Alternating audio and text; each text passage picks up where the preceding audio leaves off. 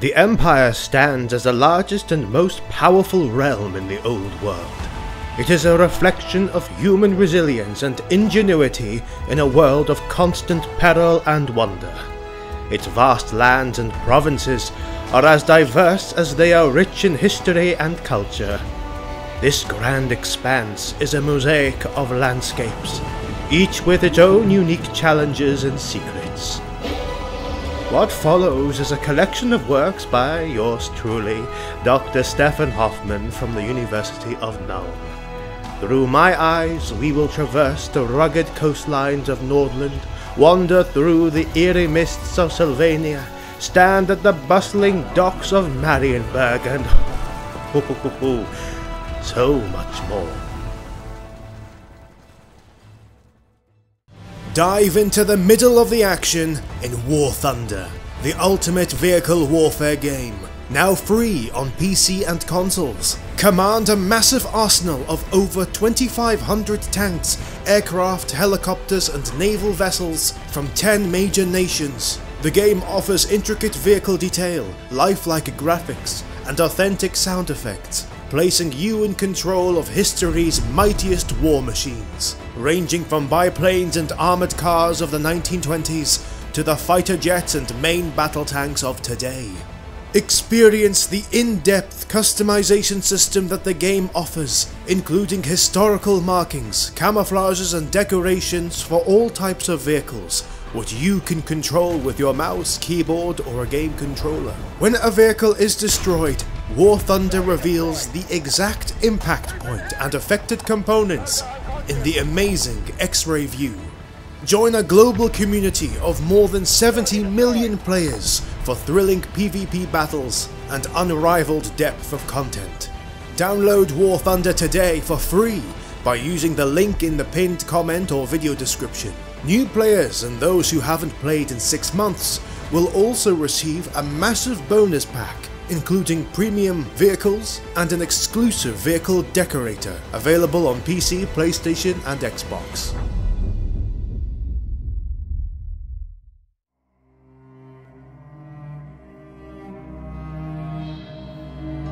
More than 2 centuries have passed since the Empire was reunited as a single realm. However, evil still lurks in the depths of these lands. Mutant monsters prowl its dark forests, malevolent creatures plot beneath its cities, and the living dead rise from the graveyards. This journey is not just a geographical survey, no, but a dive into the heart of the Empire, revealing how its people have shaped and have been shaped by their land. From the hardy Kislevites in the north to the proud Reichlanders, each province tells a story of survival, valor, and the indomitable spirit of humanity. And so, our journey begins.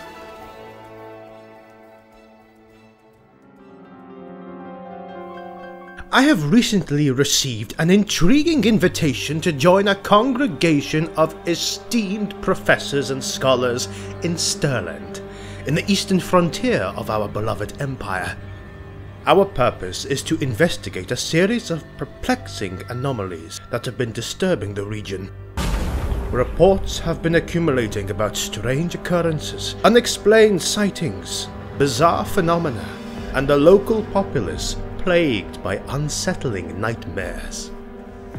The opportunity to investigate such anomalies was both a professional honor and a personal intrigue. Besides, it had been a bit more than a year since my dangerous trip to the north, in which I returned, thank Sigmar, without serious repercussions. Or at least, so I think. Anyway, I felt ready to take on this trip and help the other scholars in the ongoing investigations. With little hesitation, I set about preparing for the journey.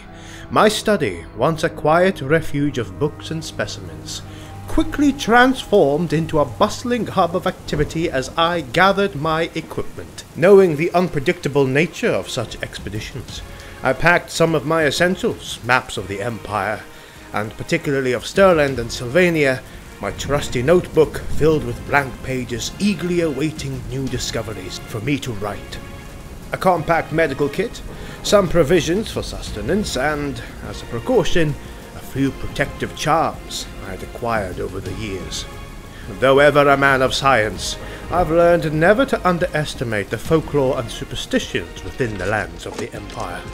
Thus began my journey to Stirland, with the hope of shedding light on the mysteries that lie in wait. As I made my way on the carriage transporting me, my thoughts were a mix of scientific curiosity and cautious apprehension.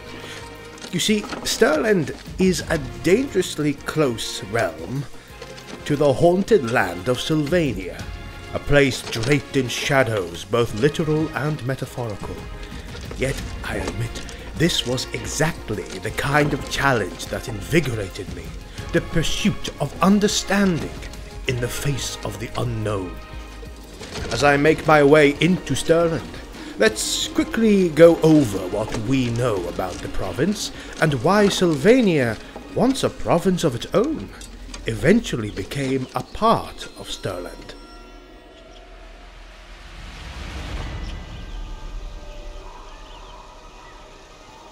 Three rivers, Ster, Reich, and Ever, surround the lands of Stirland. Ancient ruins and graveyards that spread across empty fields remind Stirlanders that death is ever present. This grim world view of its people and the lack of power and wealth of the province has led to an unfavourable reputation amongst the rest of the citizens of the Empire. As a mainly closed-off society, Stirlanders have learned to be wary of the outsiders. While some folk may wander away, most of the citizens rather drink ale in a town tavern, listening to ominous stories. Being surrounded by mysterious and misty lands where the shadows of the unknown creatures shift, there is never shortage of such dark tales. But speaking with certainty, the attitude towards Stirland stemmed out of fear for another province, now long gone, Sylvania.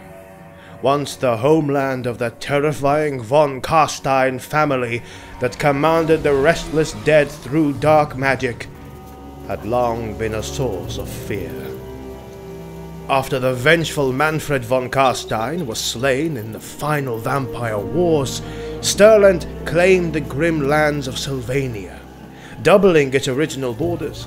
However, even as part of Stirland, the uncanny landscape and the eerie castles of Sylvania stayed seemingly desolate and empty. But not everything is as it seems.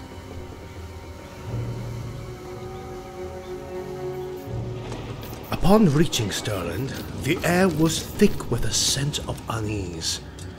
I arrived at the designated meeting place, a venerable hall known for hosting gatherings of scholarly import. Upon entering, I was greeted by the sight of my fellow academics, a diverse assembly of some of the Empire's finest minds. The room buzzed with a mixture of excitement and apprehension. Conversations were abounding with theories and speculations about the strange phenomena plaguing the region. I could hear snippets of dialogue about spectral sightings, references to ancient curses, and debates over the possible influence of dark magic. We gathered around a large oak table, its furnace littered with maps of Stirland and Sylvania, various documents and notes. The atmosphere was one of serious intent, as each member of the impromptu council shared their preliminary findings and observations. Professor Erika von Jungfreud, a historian specializing in the Dark Ages of Sylvania, spoke first. She detailed the historical context of the region, referencing past incidents that bore a chilling resemblance to current events. Her accounts were followed by a meteorologist who presented data on the recent peculiar weather patterns observed in the vicinity. As my turn came, I shared my perspective as a biologist and zoologist. I proposed the possibility of undiscovered flora or fauna influencing the local populace, perhaps emitting toxins or pheromones, capable of inducing hallucinations or affecting mental states. However, I was careful to not dismiss the potential of supernatural elements, given the history and lore surrounding Sylvania. The most intriguing contribution came from a scholar of the arcane arts, who suggested that a confluence of dark magic might be at play, possibly disturbed or harnessed by an unknown entity. This theory seemed to resonate with many. As the meeting progressed, it became increasingly clear that this mystery would not yield to simple explanations. The first day concluded with a sense of unified purpose. We decided to investigate a bit more while we were in the area, to see what else we could find. Over the following days there, not much happened, but we managed to draw some conclusions. The locals had been cooperative, albeit hesitant. Their stories, while fragmented and laced with superstition, provided vital clues. The nightmares, they claimed, were not ordinary dreams, but vivid, terrifying experiences that left them waking in cold sweats, with a sense of impending doom.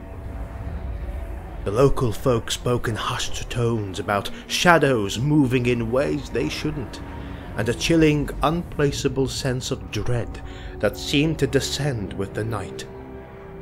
These accounts were not merely superstitious whispers.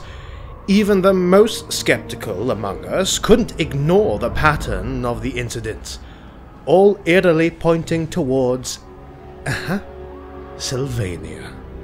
Our team, comprised of experts in various fields, from folklore and paranormal studies to biology and meteorology, had been tasked to unravel this mystery. The main suspicion was that the source of these disturbances lied somewhere in the heart of Sylvania. Known for its dark history and connection to the tales of the undead, Sylvania is a land shrouded in myth and fear.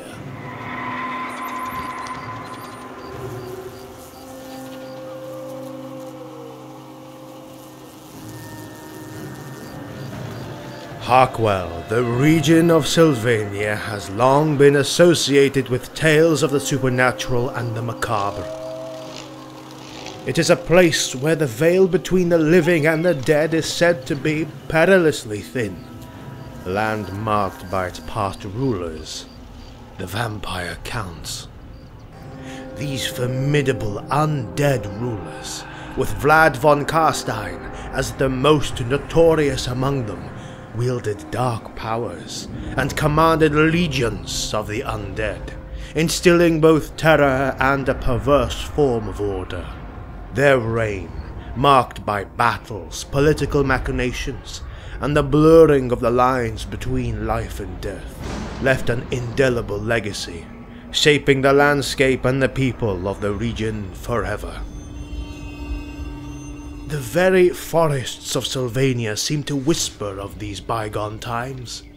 The trees, gnarled and ancient, stand as silent witnesses to the countless horrors and mysteries that have unfolded beneath their boughs. The land is dotted with ancient castles and mausoleums. Castle Drakenhof, for example, is perhaps the most infamous stronghold in Sylvania. It stands as a symbol of the power and terror of the vampire counts. It was the seat of Vlad von Carstein, the first and most formidable of these undead rulers. The castle itself is an imposing structure, its Gothic spires and foreboding walls a stark reminder of the dark legacy it represents. The lore of Sylvania is rife with accounts of the undead, of spirits unable to find peace, and the dark rituals performed under the cover of night. Yet, there is more to Sylvania than its association with the undead. Contrary, as to many might think, Sylvania is home to many people. And I mean, let me clarify, actual living people that actually might call this place their home. The land is home to a hardy and resilient folk, people who have adapted to life in this foreboding landscape. Their customs, folklore and ways of life are as much a part of Sylvania's identity as its more sinister legends. By the standards of the more sophisticated Empire residents, the largest towns in Sylvania are still regarded as rural backwaters. They are half-empty locations where people wear clothes that haven't been in style for more than 50 years. Few people can afford to live in these towns, and the majority are really overgrown villages situated on better land. As a result, only a small number of people live there. Sylvania is technologically below the rest of the Empire, and people there view gunpowder as a terrifying marvel. There is hardly any middle class, and the divide between the nobility and peasants is still insurmountable, even far worse than in the lands of Bretonnia. Starvation is a regular worry due to the low agricultural production. Most people regard experiencing hunger as an inevitable aspect of existence. Turning to sweet pork, the Sylvanians' euphemism for human flesh, is considered distasteful but not evil. Such is life in those haunted lands for the regular folk, and the circumstances can call for desperate measures. Another curious point of note is that Sylvanians do not pay taxes in coin. The blood tax is the only tax paid by them, a tradition dating back generations. The amount of blood paid differs from place to place, depending on who controls the land. It is said that these taxes are paid by some majorly mysterious beings that govern their lives. Some of these creatures supposedly only tax the wealthier inhabitants, those who can afford at least 2 sets of clothing, and refuse to feast on the poorest of peasants, perhaps because they consider their blood of lesser quality. Despite their profound disdain for the appalling living conditions and the oppressive cruelty of their rulers, a handful of intrepid and fortunate Sylvanians have succeeded in escaping the grim confines of their homeland. They've journeyed westward, seeking asylum within the borders of Stirland, where they currently find themselves living as refugees. Given that Sylvania is, in legal terms, a constituent part of Stirland, the regent's plight has not escaped the attention of Alberic Hopt Anderson, the incumbent Lector Count of Stirland.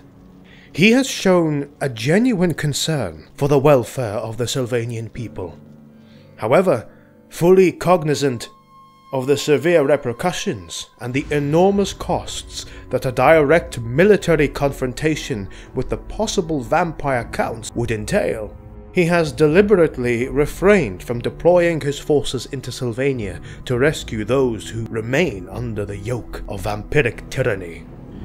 Yes, I said vampire counts, because although the most powerful of them have been killed, the possibility of more of them still existing within Sylvania has never truly been discarded, along with other mysterious and dangerous beings.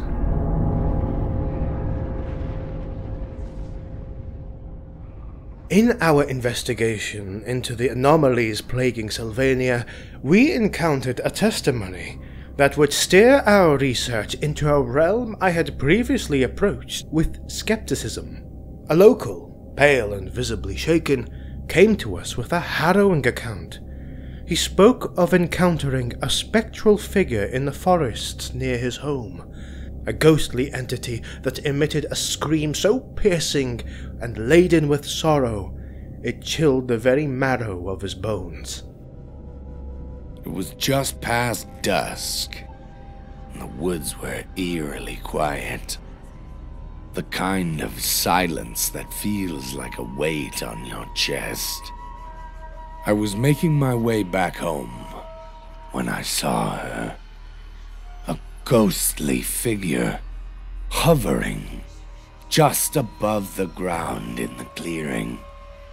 She was draped in tattered white, her face twisted in a sorrow so profound it felt like it could drown the world. And then she screamed. It wasn't just a sound, it was a physical force, filled with such pain and rage. It froze me in my tracks. The trees themselves seemed to shudder. I've never heard anything like it, and I hope to never hear it again. It pierced right through me, leaving a coldness that still lingers. I ran as fast as I could, not daring to look back. But that scream, it haunts my dreams.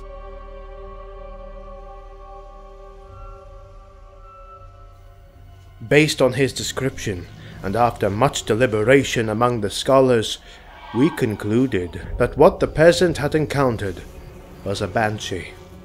Banshees are ethereal beings often associated with omens of death. These ghostly figures are draped in tattered remnants of what once might have been gowns, their faces locked in an eternal expression of anguish and despair. They are said to be the spirits of women who met untimely or violent ends, their souls unable to find peace, bound to the mortal realm by their tragedy.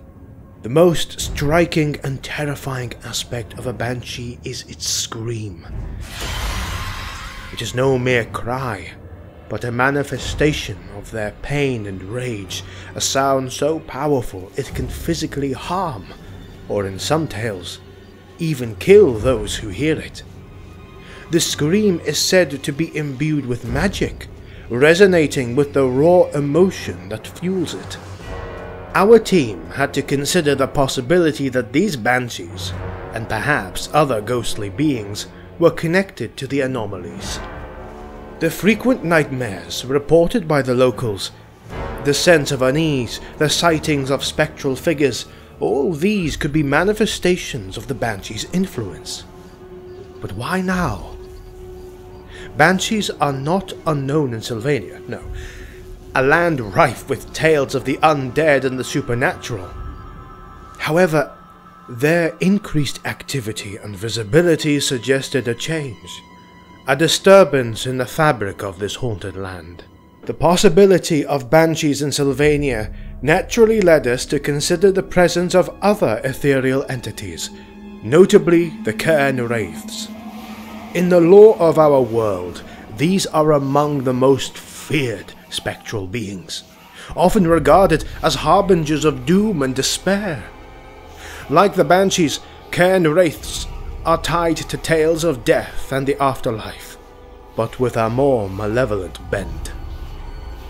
Cairn Wraiths are said to be the spirits of individuals who, in life, were consumed by greed and other corrupt desires. Upon death, their souls were denied rest, cursed to roam the mortal realm.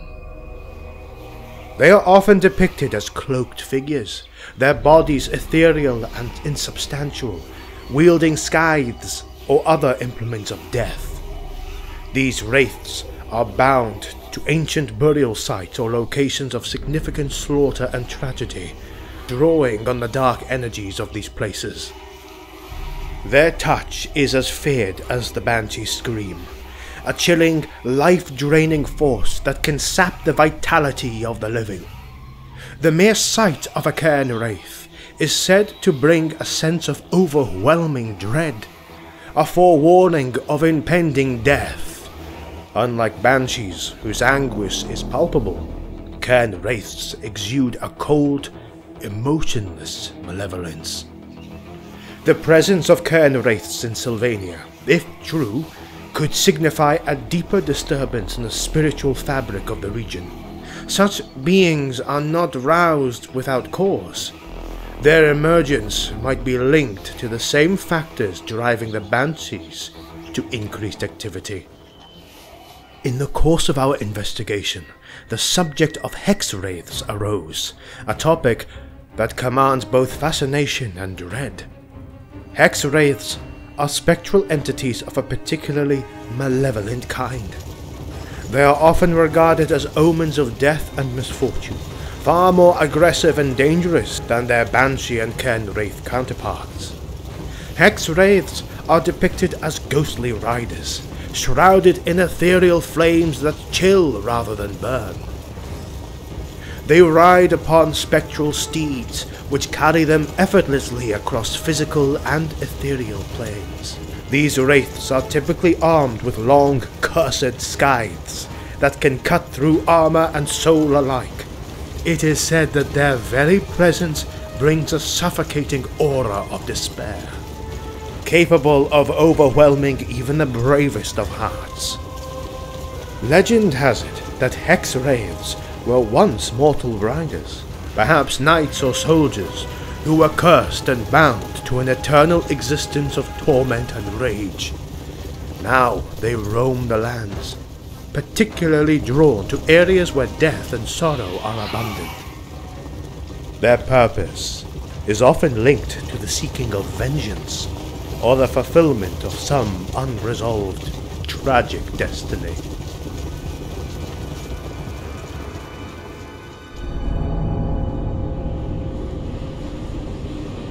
To understand the restless dead, one must understand the nature of magic.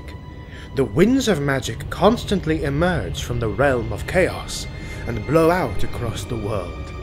Magical energies permeate everything.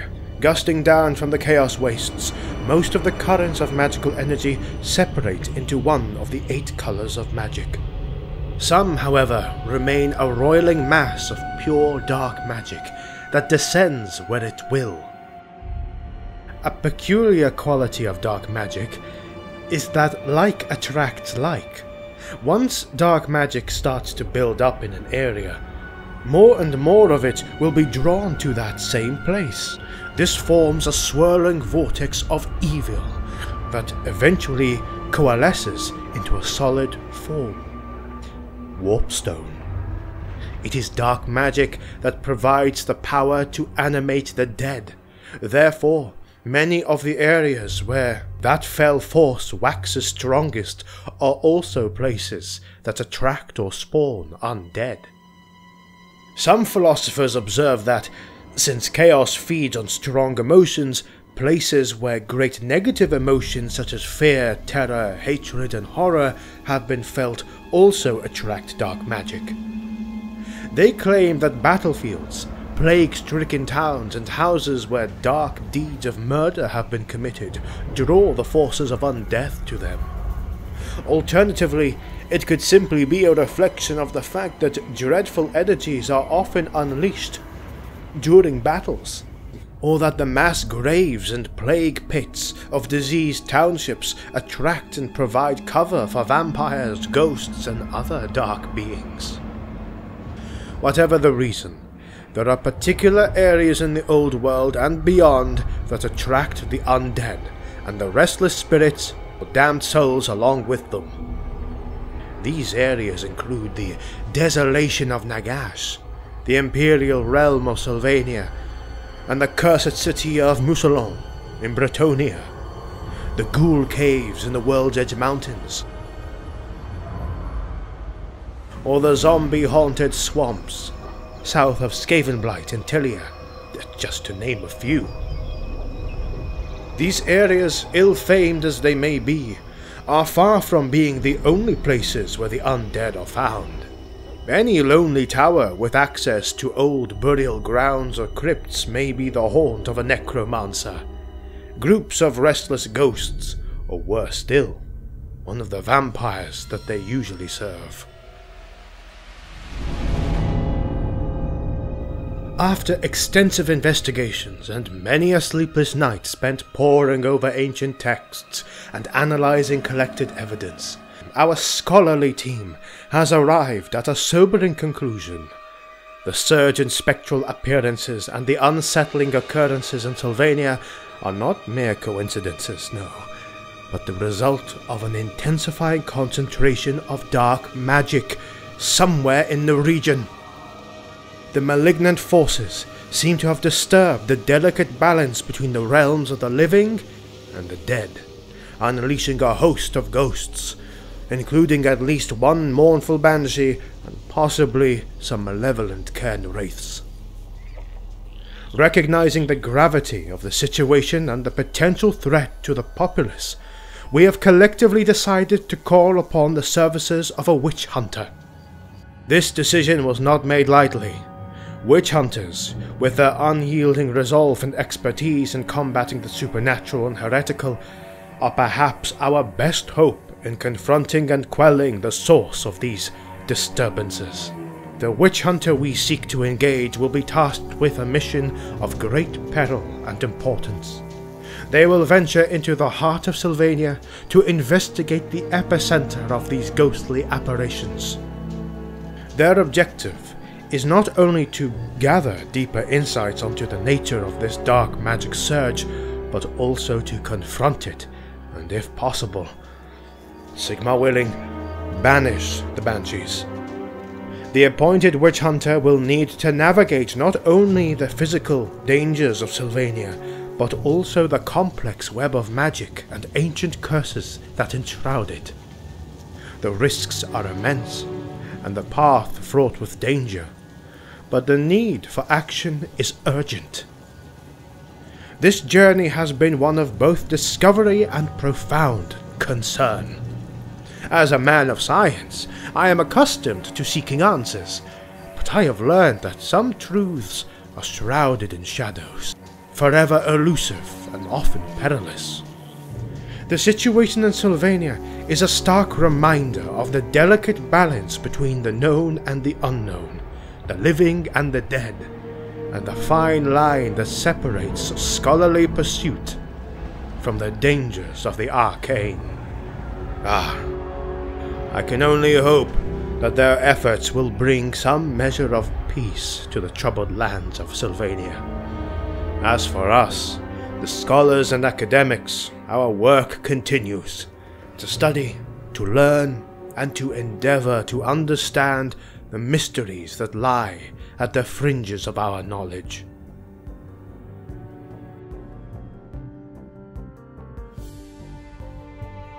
As the chapter of our investigation in Sylvania comes to a close, with the witch hunter embarking on their daunting task, I find myself preparing for the next leg of my journey.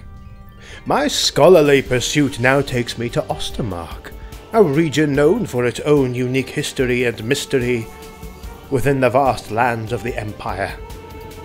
Ostermark, with its rolling plains and significant landmarks, promises a new realm of discovery. This province had its capital destroyed many years ago when the twin-tailed comet destroyed the now cursed city of Mordheim. That and many other things will be discussed during our journey. There is so much more adventure and knowledge that awaits us. Thus, with my journals, instruments, and an ever-growing curiosity, I set out towards Ostermark. My journey as a scholar is far from over. In fact, I have a feeling that a new chapter has only just begun.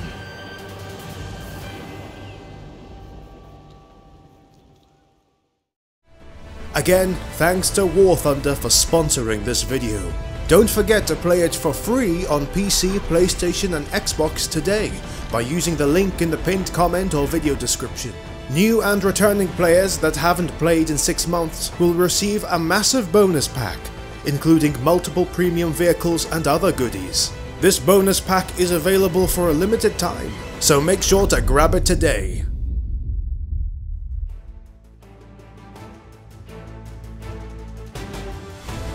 On this channel, we are putting together narrative Total War cinematic battles and Warhammer lore videos. A special thank you goes to our Patreon supporters who help us in the making of more content. You can also join Patreon and earn extra perks while supporting the videos to come. Find the link in the description below. Make sure to subscribe, and thank you for watching. See you on the next one.